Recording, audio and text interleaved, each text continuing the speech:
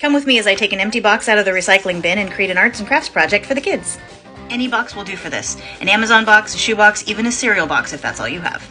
Cut half the box into random shaped pieces. Trust me, you're only going to need half the box. A little goes a long way. Get them set up with one of these cheap canvases from Walmart or the dollar store. Don't have a canvas on hand? No problem. Just use the other half of the box. I like to put the glue in a cup and give them a Q-tip to smear it just because it helps with dexterity, but if you want to just give them the bottle, just give them the bottle. A glue stick will also work. You could even use tape in a pinch. And when they get bored with gluing and their picture's done, phase 2. Get them set up with a palette of colors and let them paint their picture. Don't have one of these? You can use this.